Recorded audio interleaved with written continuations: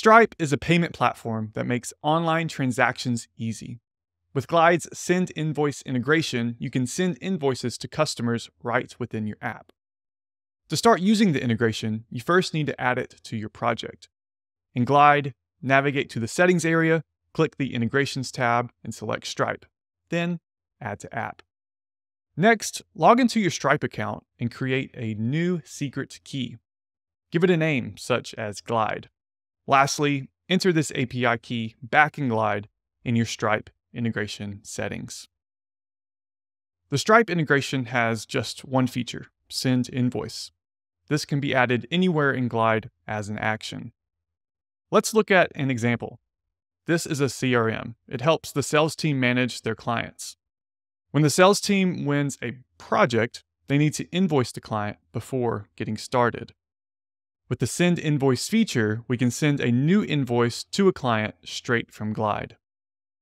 First, let's head over to the Deal page in Glide. We'll add a Send Invoice button, which will trigger the Send Invoice action. For each invoice, we'll need to include the client's email address, the invoice amount, and keep in mind this amount should be in the smallest currency unit.